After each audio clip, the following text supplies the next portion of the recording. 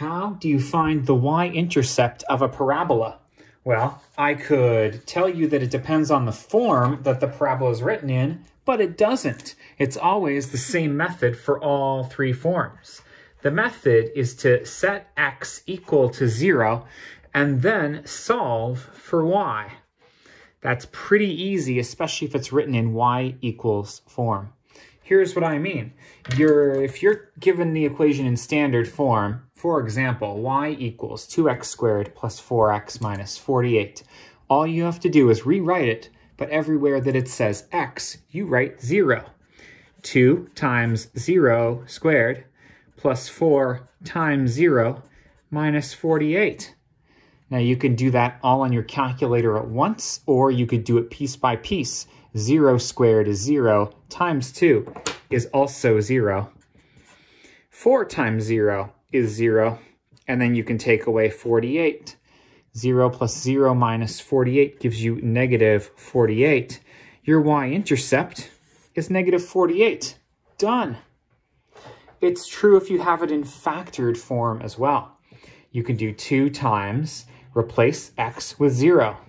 That becomes 0 minus 4, and this x plus 6 becomes 0 plus 6. Now you got to do what's in brackets first, because that's how Bedmas works. 2 times 0 minus 4 is negative 4. 0 plus 6 is 6. 2 times negative 4 is negative 8. Negative 8 times 6 is negative 96. Great. Looks good to me.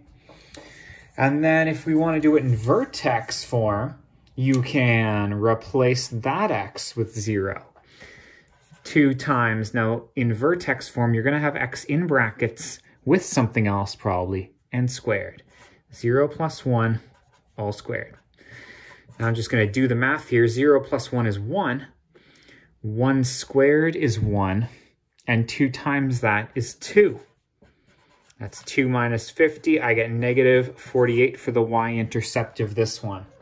Now that makes sense to me because I actually rigged this one to be the same as this one, and I meant to rig this one to be the same, but I must have made a mistake. Oh well. The point is, you find the y-intercept by replacing all of your x's with 0.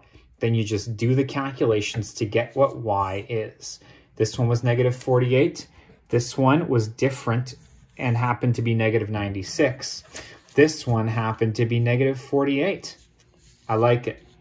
Just one extra thing to note. The actual coordinates of the y-intercept are going to be 0, comma, whatever number you got here. This one's 0, comma, negative 48. The coordinates of the y-intercept are 0, comma, negative 96. And the coordinates are 0, comma, negative 48 for this one as well. Just throwing it out there. It's not too much, or it's not hard work. You just have to remember to let x be 0. Best of luck.